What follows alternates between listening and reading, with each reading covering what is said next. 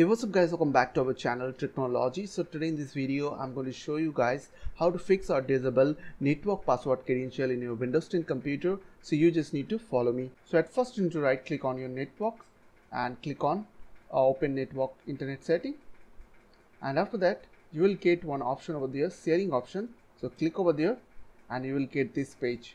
Also you can go through your control panel, just type over there control panel, and after that from here you have to select category, and after that click on network and internet and network and sharing center.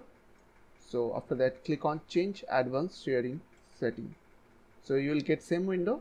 So now what you have to do, you need to scroll down and click on all network over there, and after that you have to turn off this password protected sharing and click on save changes.